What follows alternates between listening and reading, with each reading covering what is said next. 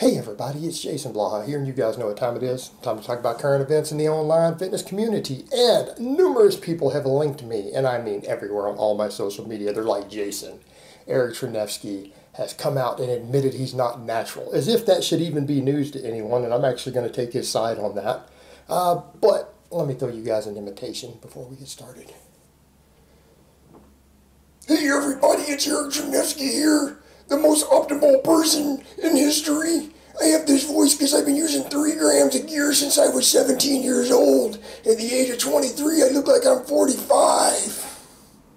Alright, let me go ahead and put on my +5 hat of speechcraft and let's talk about this. Now, up front, I'm still going to give Eric a hard time because he honestly is way too young to be blasting the amount of gear that he uses. And let's come back over to the point.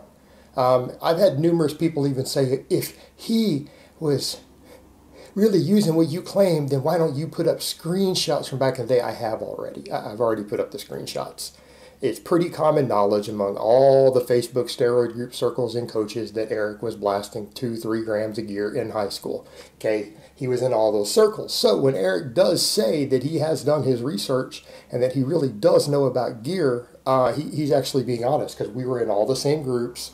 All the same coaches, all the same athletes were talking about their drug stacks and what they were doing like 6 years ago, 5 years ago. And he was in the middle of all those groups with a lot of really, really good coaches, some of whom had PhDs and stuff. Okay, you guys got to keep that in mind. He actually was in those circles listening.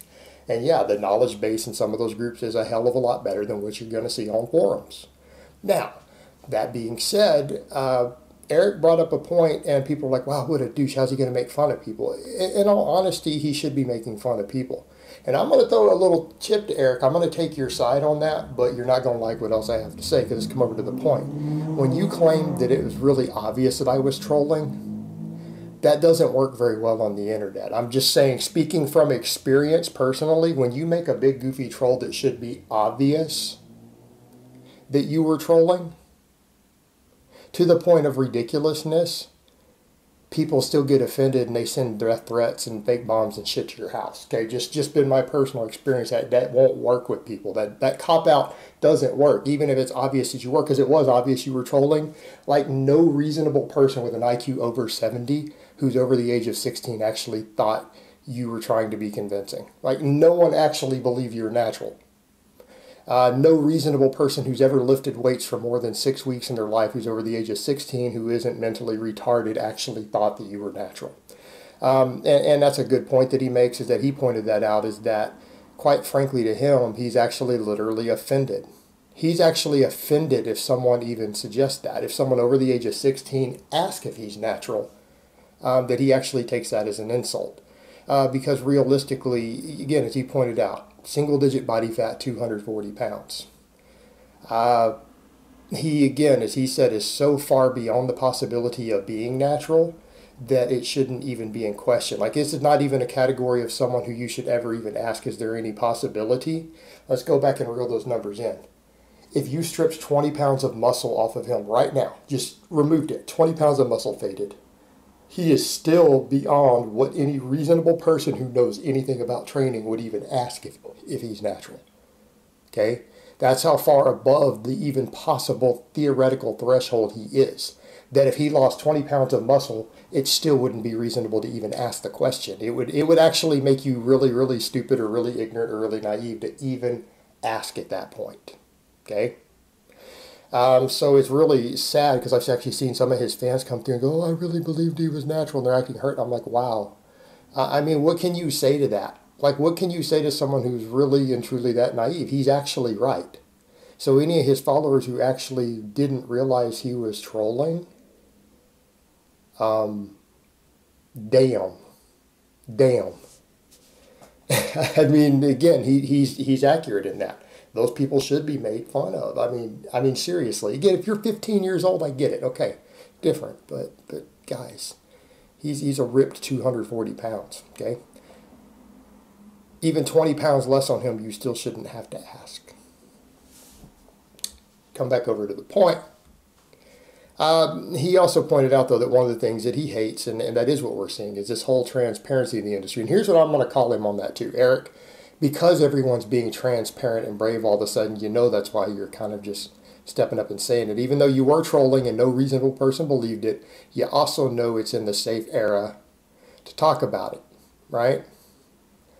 It's in the safe era to talk about it because all these tiny guys are geared up. All these tiny dudes are even saying, yeah, man, I'm using gear. Like Cassidy Campbell, Kenny KO. I don't know, Kenny KO's not really that tiny at this point. But Cassidy Campbell, okay. Brandon Harding, he's not even that big. Blasted tons of gear, right? All these guys are coming out with it, and everyone's, oh, it's so brave. But he does bring up a point. None of them know what they're doing, and I will agree with that. Even though I might tell Eric he uses way too much, was using way too much stuff when younger. He is hurting his health. He does at least probably know the basics. Again, he's been in the right circles. He's talked to the right people. He does know how to do it. I said a lot of his training is horrifically bad, other stuff like that. He doesn't have the genetics and he doesn't have the training to pull off what he's trying to do. I'm sure his stacks are actually pretty optimal. Like, you know, the joking aside, most optimal in history, his stacks are probably pretty optimal for his goals. The problem is his training and his genetics aren't. That's what gets him. I'm sure his stacks are probably well thought out, that they're going to be a lot. Because you don't get to his size playing around. And that's the point that we need to come over to with all of that. You do not get to his size dabbling your foot in the water. Let's put it that way. That's not 500 milligrams a test, guys, okay? Most of you guys out there, I'm just going to be honest, a lot of you guys would struggle to get to my size on 500 milligrams a test, let alone Eric's size. And we got to be realistic here. Eric has 30 pounds of muscle on me, all right? Perspective. So, when he says that these guys who are coming out literally don't know anything, they don't. Guys like the Brandon Harding, I called him, Brandon Harding doesn't know anything about drugs. Like, his drug stack was stupid and scary, and he had all these problems. The over-reliance on ancillaries, all these guys thinking they need 37 ancillaries, running these crazy, need 6 different DHT-based substances, and then again, guys who are on almost no test at all, thinking they need to mega dose aromatase inhibitors, and wow. Just a little pro tip there, guys. 9 out of 10 guys who are running a low test, who are stacking it with a DHT-based drug, shouldn't take any form of estrogen control at all. Like 0. It probably is a bad idea at that point. Unless you want to start tearing tendons and have your dick not work and all sorts of other problems, then, you know, by all means carry on. But that's unhealthy. That inhibits your progress. That inhibits your gains. All right? You control estrogen by controlling the wet compounds in your stack. You can change ratios around by messing with some of the DHT-based stuff to where you don't even need aromatase inhibitors. Unless you have blood work confirming that you do, or you're getting serious sides. By the way, Decadick's not real either. That's make-believe. Decadick is actually usually caused by guys doing really stupid stacks who are running too many aromatase inhibitors. It's not the Deca that even causes it. There's no evidence of that. And plenty of guys run Deca only, or Deca and D-bol only, or low test and Deca. And guess what? They have sex just fine. All the time. Been done for decades. This is a modern silly phenomenon. Came out of forums from guys who abuse aromatase inhibitors. So, I mean, just kind of coming over to the point is that he is right on that. Most of these clowns, a lot of the forums, they really don't know anything about gear. There are no real coaches in there. There's no real experts in there. It's just a bunch of dudes giving their anecdote and their silly-ass theories who've never coached a serious athlete, have never been around serious athletes. They've never talked to serious coaches. They've never been in those circles to actually hear what they have to say or what they literally do have their people do. So it is a problem. It is a problem. And I do know for a fact, because we were in similar circles, that Eric has had conversations with people who really do know what they're doing. So the problem you have, those that everyone's coming out and being brave and they're putting out what they're doing, and they really are stupid. Like, literally, these guys who are putting out their stacks and their bravery are literal morons who actually haven't discussed any of this stuff with real coaches or experts. You can tell that they got their silly ass info off of a forum. It's bad. It's wrong. I mean, perfect example, go back to, if you think Decadick is real, you got bad information. This is a perfect example. It's just not real. I mean, but that's the sort of stuff they talk about. The sort of stuff they talk about.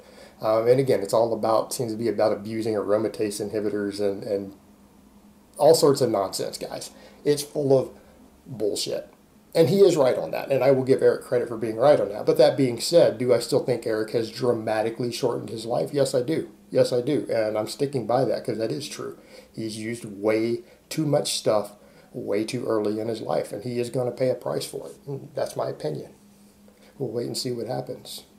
But the point we come over to him admitting that he was on, it shouldn't really be a surprise, guys. It was hopefully obviously trolling to anybody, and if you didn't realize he was literally trolling and it wasn't believable, I just don't have words for it. Alright guys, but that's really all I have to say on that today. I hope it's been informative, and I will talk to you guys next time.